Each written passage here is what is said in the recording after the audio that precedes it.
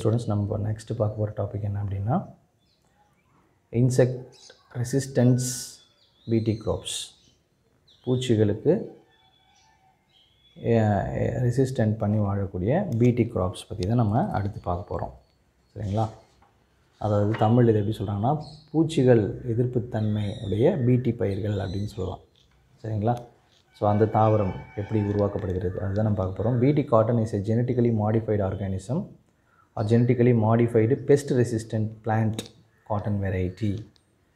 இது ஒரு genetically modified pest resistant plant variety அப்படின்னு சொல்கிறாங்க, which produces an insecticide activity to bollworm. பால்வாம்னு சொல்லக்கூடிய பூச்சிக்கு எதிராக அந்த பூச்சியை கொல்லக்கூடிய விதமாக இந்த தாவரத்தை தயார் பண்ணியிருப்பாங்க. அதுதான் அதனுடைய ஸ்பெஷல்.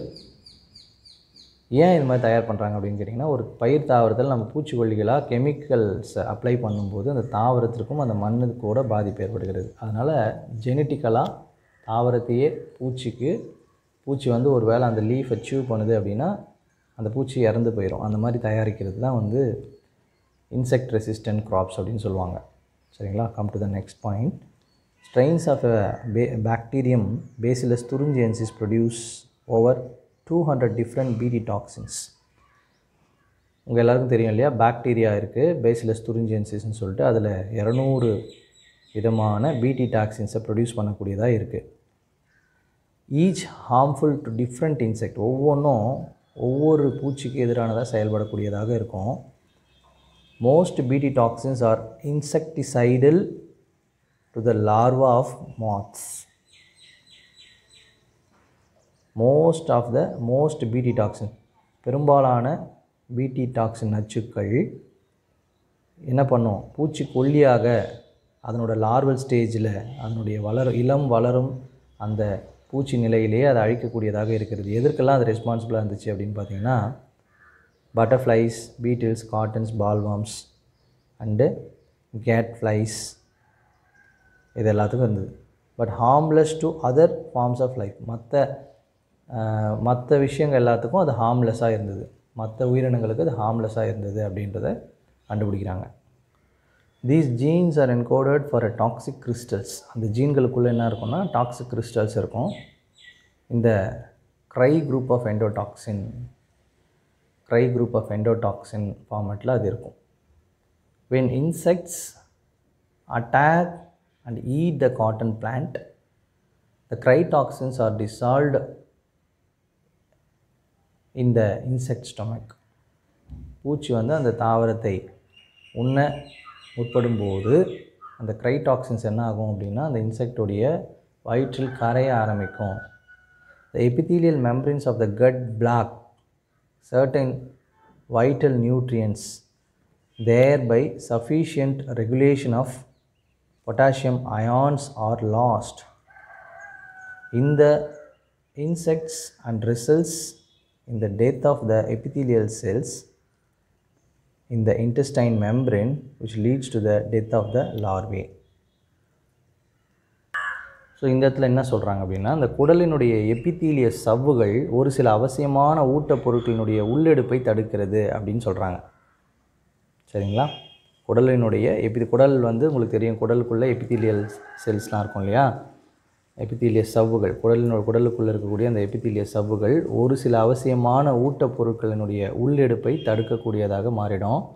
இதன் மூலம் பொட்டாசியம் அயனிகள் போதுமான அளவு சீரியக்கம், பொட்டாசியம் வந்து எப்படி இருக்கணும்னா அந்த பொட்டாசியம் ரெகுலேஷன்ஸ் வந்து இருந்தால் தான் அந்த உயிரினம் நல்லா இருக்க முடியும். அது லாஸ்ட் ஆகிடும், இழக்கப்படுகிறது.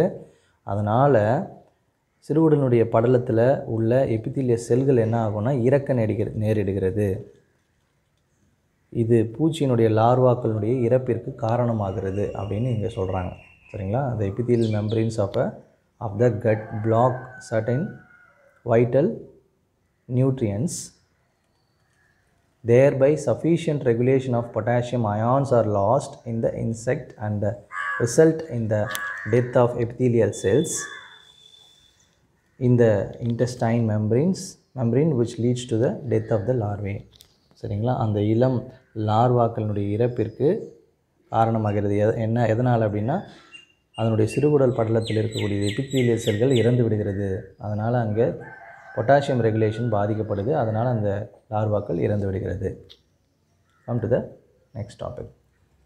இப்போது பிடி காட்டனுடைய அட்வான்டேஜ் என்னன்றதை பார்க்க போகிறோம். ஈல்ட் இஸ் இன்க்ரீஸ்ட், விளைச்சல் அதிகமாகுது. ஏன் அப்படின்னா அந்த பால் வார்ம்ஸ் எல்லாம் கண்ட்ரோல் ஆகுது இல்லையா, அதனால் is increase due to effective control of ball worms. Ball worms அதிகமாக கட்டுப்படுறதுனால விளைச்சல் அதிகமாகிறது அப்படின்றத பார்க்குறோம். ரெண்டாவது பாயிண்டில் என்ன சொல்கிறாங்க அப்படின்னா, ரிடக்ஷன் இன் இன்செக்டிசைட் யூஸ், நம்ம பூச்சிக்கொல்லிகளை பயன்படுத்துறதுன்றது குறைக்கப்படுகிறது. அல்லது பூச்சி மருந்து பிடி பயிரிடுவதில் பயன்படுத்தப்படக்கூடிய பூச்சி மருந்தானது குறைக்கப்படுகிறது அப்படின்னு சொல்கிறாங்க. Reduction in insecticide use in the cultivation of பிடி cotton. Potential reduction in the cost of cultivation, விளைச்சல் பயிர் வளர்ப்பில் உண்டாகக்கூடிய அந்த செலவானது குறைக்கப்படுகிறது அப்படின்னு சொல்கிறாங்க. What is the disadvantage? பிடி cotton has some limitations. BT cottons has some limitations. Cost of BT cotton seed is high. BT பருத்தியினுடைய அந்த விதையினுடைய விலை பார்த்திங்கன்னா ரொம்ப அதிகமாக இருக்குது அப்படின்னு சொல்கிறாங்க. Effectiveness up to 120 days. இதனுடைய வீரியம் என்பது 120 நாட்கள் மட்டுமே இருக்கும். அதன் பிறகு அதனுடைய வீரியமானது குறைந்து விடுகிறது அப்படின்னு சொல்கிறாங்க. ineffective against sucking pest like ஜாசிட்ஸு, அஃபைட்ஸு and white fly. அதாவது சாறு உறிஞ்சும் தத்து பூச்சிகள், சாறு உறிஞ்சக்கூடிய பூச்சிகளினுடைய அதுக்கு எதிராக இது செயல்படுறதில்லை. சாறு உறிஞ்சக்கூடிய பூச்சிகள் அப்படின்றது என்னென்னா இந்த தத்து பூச்சி, ஜாசிட்ஸு, அஃபைட்ஸு, அஸ்வினி பூச்சின்னு சொல்லுவாங்க. அண்ட் ஒயிட் ஃப்ளைஸ் என்பது வெள்ளை ஈக்கள்னு சொல்லுவாங்க. ஸோ இதெல்லாம் சாறு உறிஞ்சக்கூடியது, அதுக்கு எதிராக இது செயல்படுறதில்லை அப்படின்னு சொல்லிடுறாங்க. அதுக்கடுத்து பார்த்திங்கன்னா affects the pollinating insects and thus yield, மகரந்த சேர்க்கையில் துணை புரியக்கூடிய பூச்சிகளை பாதிக்கிறது. இதனால் விளைச்சல் குறைகிறது அப்படின்னு சொல்கிறாங்க. ஓகே ஸ்டூடெண்ட்ஸ், நாம் நெக்ஸ்ட் டாபிக் போகலாம்.